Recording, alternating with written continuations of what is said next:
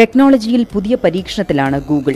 Smart ഫോണുകൾ ഉൾപ്പെടെയുള്ള ഡിവൈസുകൾ കൈയുടെ ചലനങ്ങൾ കൊണ്ട് നിയന്ത്രിക്കാവുന്ന രീതിയിലാണ് ഗൂഗിൾ പരീക്ഷിക്കുന്നത്. പ്രൊജക്ട് സോളി എന്ന റിസർച്ച് ആക്ടിവിറ്റിക്ക് 2015 ഗൂഗിൾ തുടക്കമിട്ടത്. റഡാർ ടെക്നോളജിയിലൂടെ ഇന്ററാക്ഷൻ സെൻസറുകൾ ബിൽഡ് ചെയ്യുകയായിരുന്നു ലക്ഷ്യം.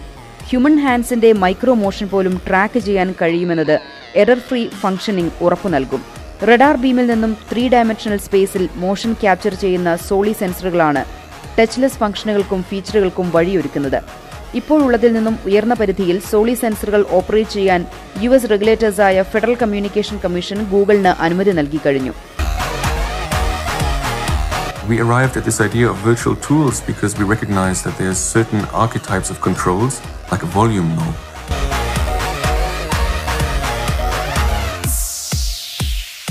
ഇന്നവേറ്റീവായ ഡിവൈസ് കൺട്രോളിംഗ് ഫീച്ചർ പബ്ലിക്കിനും പ്രയോജനകരമാകുമെന്ന് വിലയിരുത്തിയാണ് അനുമതി.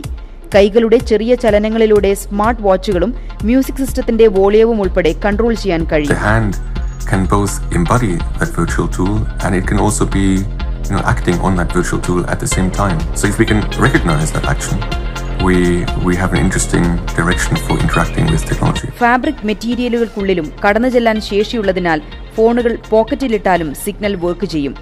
മൊബൈൽ ടെക്നോളജി ഡെവലപ്പ് ചെയ്യാനുള്ള ഗൂഗിളിന്റെ അഡ്വാൻസ് ടെക്നോളജി പ്രോജക്ട്സ് ഗ്രൂപ്പാണ് ആശയത്തിന് പിന്നിൽ.